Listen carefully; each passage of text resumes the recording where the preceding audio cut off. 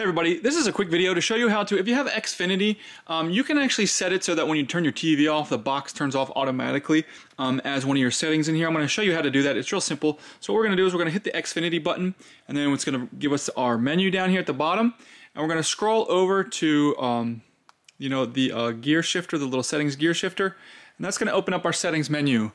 And when we get to our settings menu, we're going to scroll down all the way down to device settings, and we're going to choose device settings. And once we get to device settings, we're going to scroll down again to power preferences. And once we get to power preferences, we can turn on this power saver here, but we can also, if we scroll down, we can get to this HDMI device control. So that's when you have when a TV is hooked up, when you have the Xfinity box hooked up to the TV via HDMI, when you turn the box off, it will automatically turn the TV off, and vice versa. So thanks a lot for watching. Have a great day.